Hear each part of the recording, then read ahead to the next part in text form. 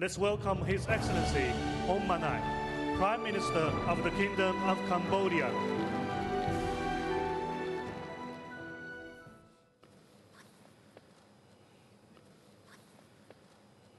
His Excellency Chai Chi, Member of the Standing Committee of the Political Bureau of the CPC, and Member of the Secretariat of the CPC Central Committee.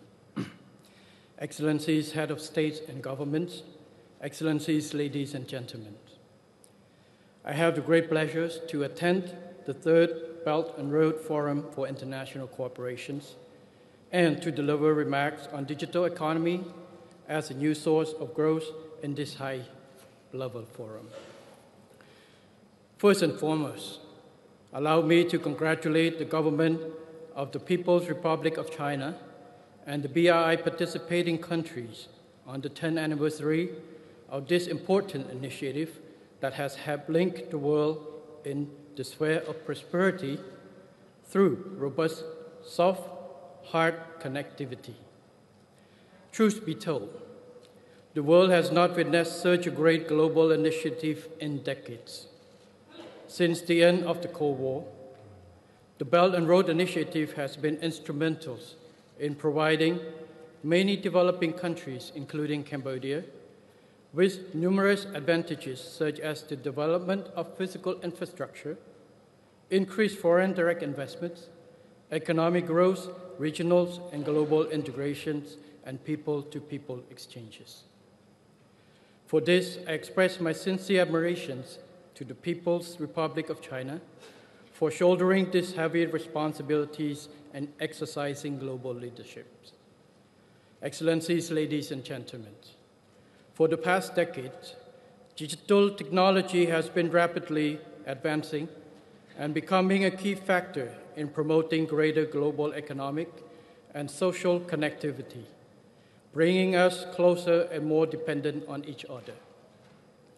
With digitizations gaining momentum in various economic activities in both scope and scales, digital economy has also been growing by leaps and bounds.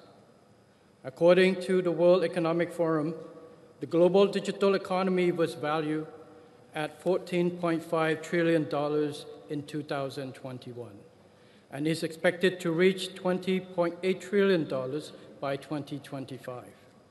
Many nations, including those along the Belt and Road routes, are seeking to diversify their economies.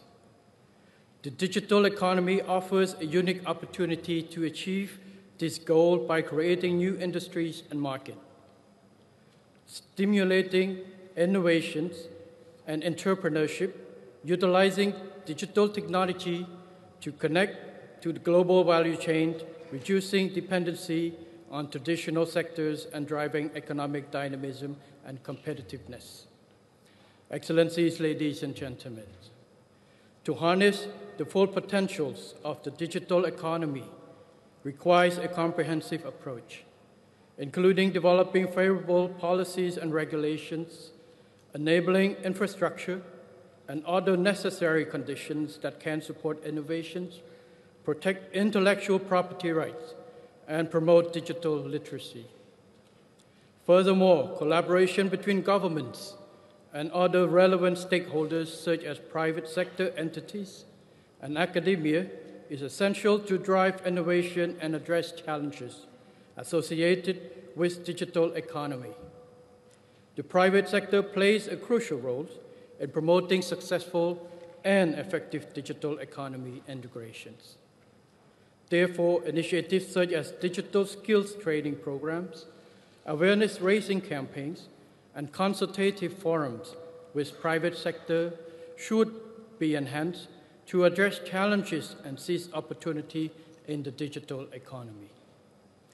Building a robust digital foundation is also pivotal to unlocking the full potentials of the digital economy. However, this requires a huge amount of financing and technical expertise.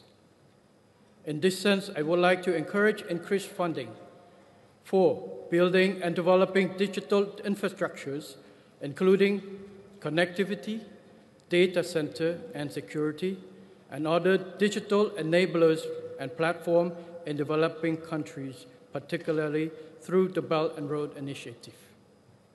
Last, let us not forget the importance of sustainability in the digital economy. As we embrace new technologies, we must ensure that they are used responsibly and in a manner that aligns with our environmental and social goals. This includes promoting green technologies, reducing digital waste, and addressing the digital divide to ensure equal access for all. Excellencies, ladies and gentlemen, as a nation with a young, dynamic population and a burgeoning tech-savvy workforce, Cambodia is well positioned to leverage the digital economy to its advantage.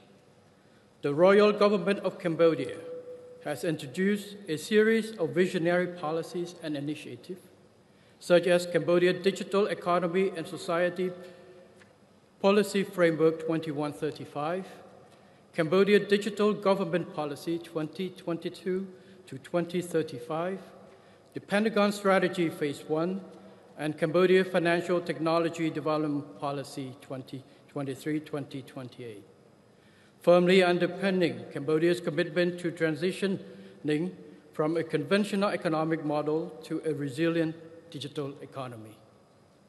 In this respect, I would like to welcome key partners, both from public and private sectors, to explore tremendous opportunities that Cambodia can offer in the field of digital economy. In closing, I extend my sincere gratitude to all participants for their commitments to this vital dialogue.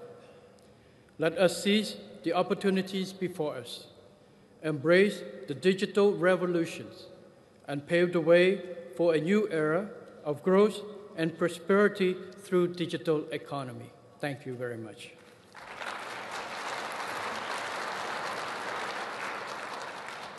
感谢洪马奈首相 ，Thank you, Prime Minister Hon Manet.